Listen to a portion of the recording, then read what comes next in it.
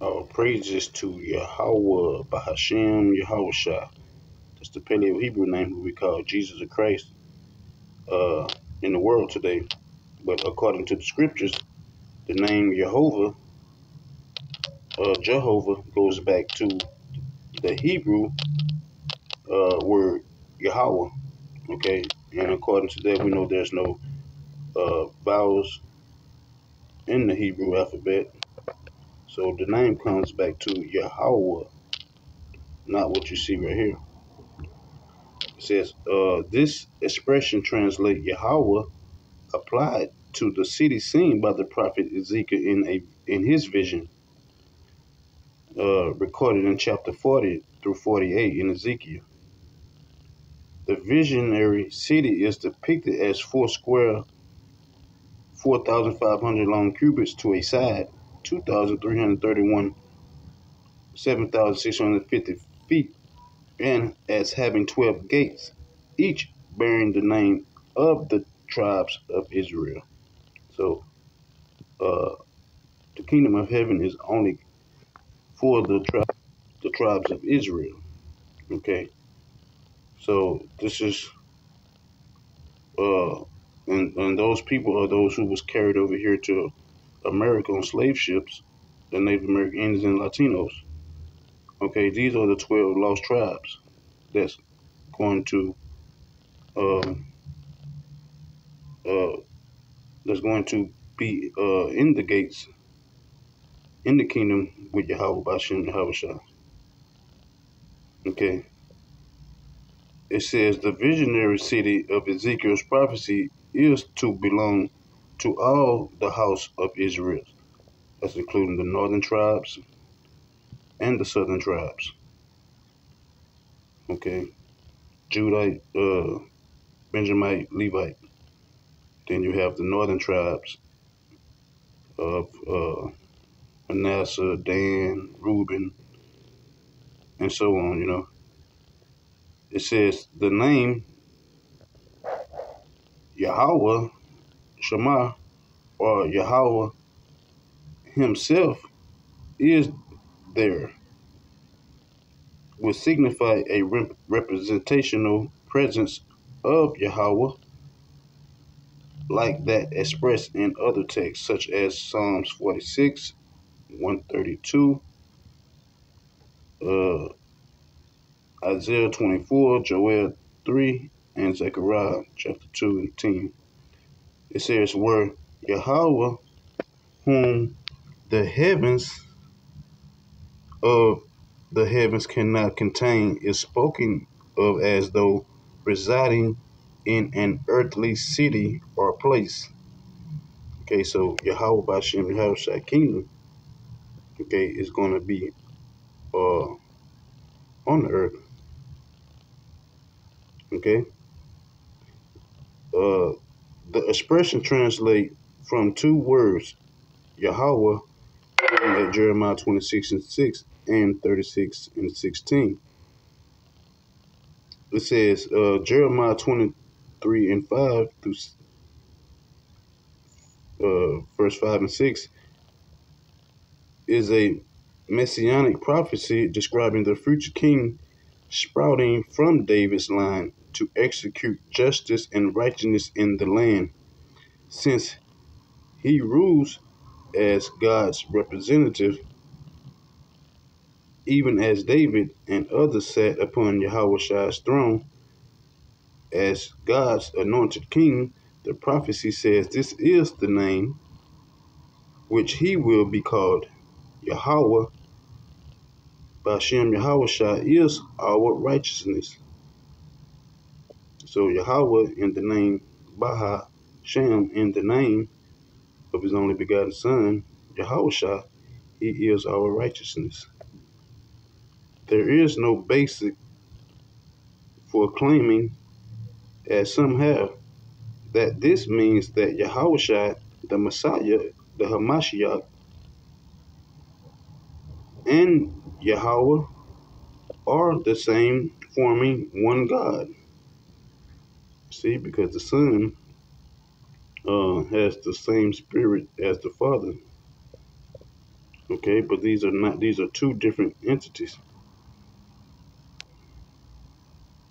It says this can be seen from the fact that the similar messianic prophecy at Jeremiah applies the identical expression to Jerusalem, saying, "And this is what she will be called, Yahweh, Hashem Yahushua is our righteousness." In both cases, the expression shows that God's name, Yahweh,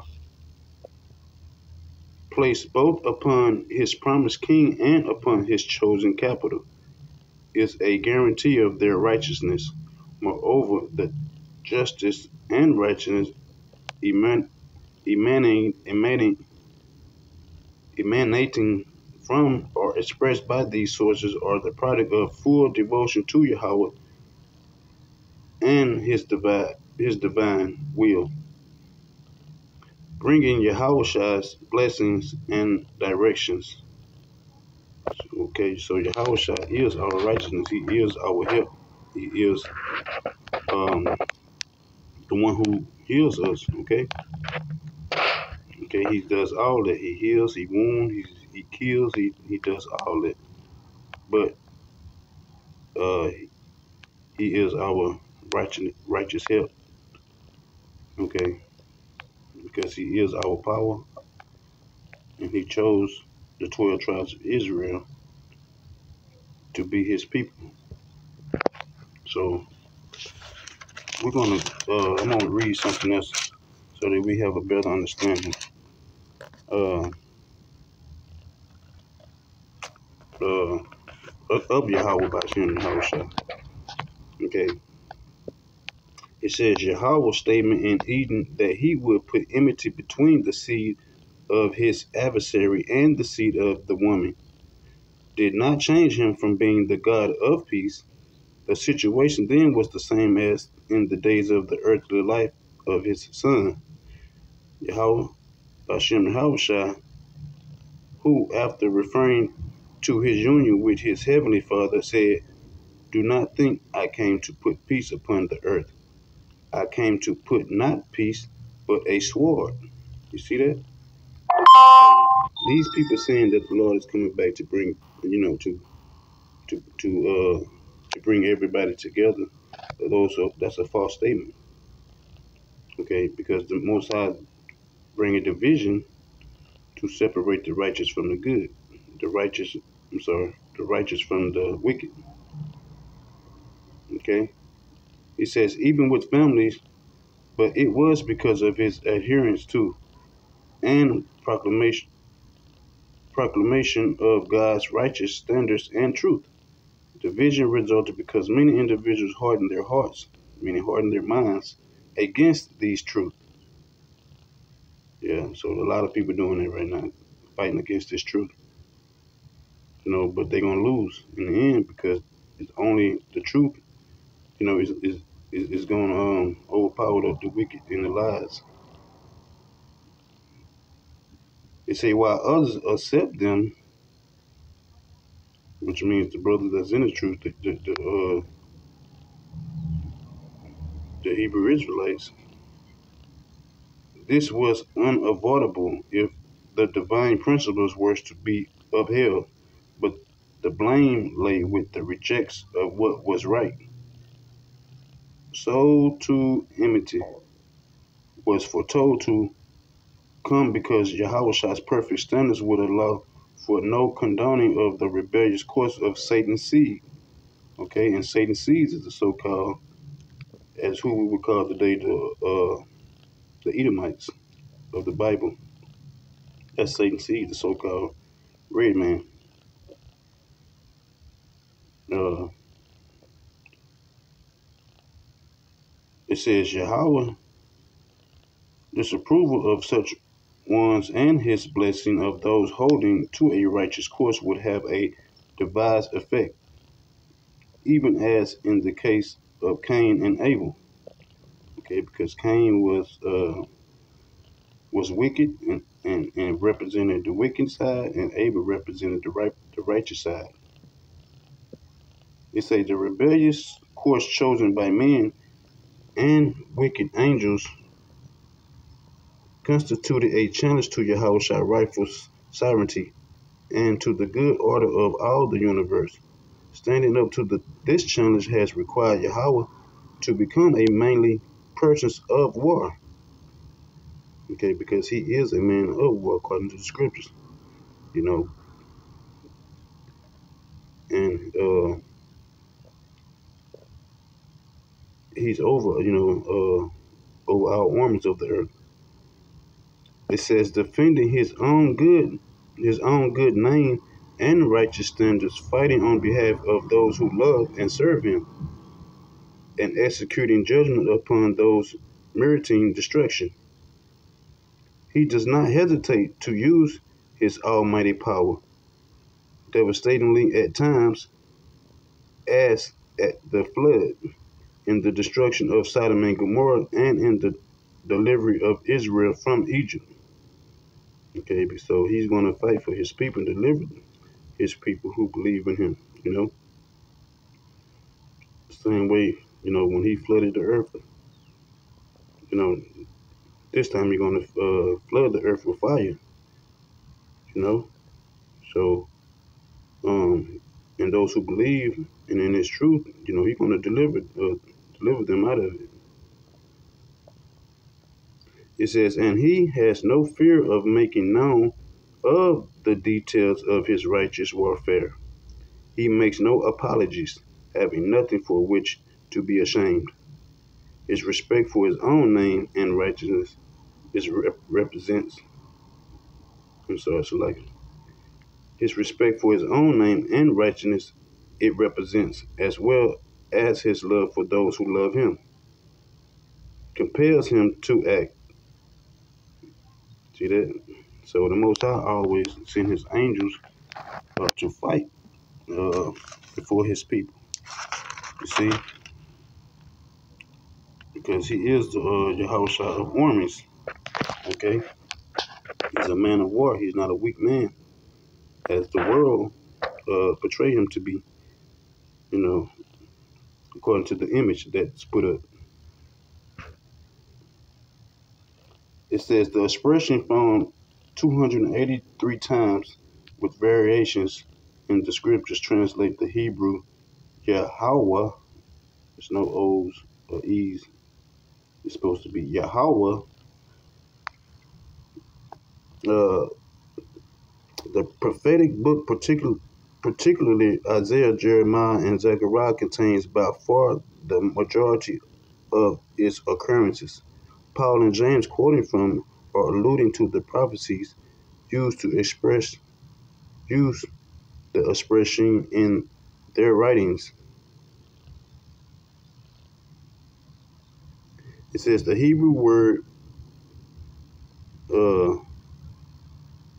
tasva, singular plural, tasava, basically means a literal army of soldiers or combat forces, as at Genesis 21.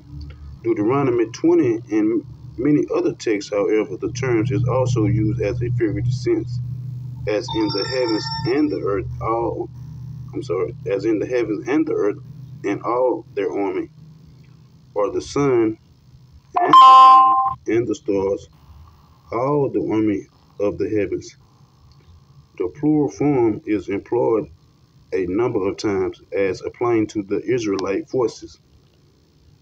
See that? So the Israelite force is in the heavens. Okay, we don't see a physical force, but we have a spiritual force that goes out before the Lord's people and fight battles. Especially when, the Most High people are being oppressed and in captivity, or the Most High, he comes to deliver his people in a certain period of time. Okay. It says, as at Exodus, some scholars believe that the armies in the expression Yahweh Ba'ashem Yahweh or armies include not only the angelic forces, but also the Israelite army and the enemy heavenly bodies. However, it appears that the armies signified are primarily, if not exclusively, the angelic forces. See that? So we have angelic forces that's going to fight the battle for the Lord people and those who believe in His truth. Okay? Those who have faith, keeping the commandments to the best of their ability on this side, the Most High is going to fight for you. Okay? So according to the scriptures, the children of Israel doesn't have a physical army, it has a spiritual army. Okay? And that's right there is something that can't be messed with. You know, nothing can go up against the angelic forces.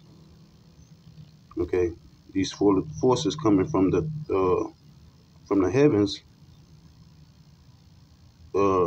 is way more advanced than what uh, the so-called armies of the earth have. That's why you see a lot of these so-called UFOs, as they say, are being spotted in the earth because you know these are angelic forces and spirits. Angel spirits are in these so-called aircrafts or uh, space machines. You know, so we know them as to be chariots of the Lord. Okay, and this is how the so-called children of Israel, the lost uh, tribes, are going to go back to their homeland by these vehicles. So, and the angelic forces. So, I want to share that with you guys today. Remember to like the video. Get back with the next one. Peace.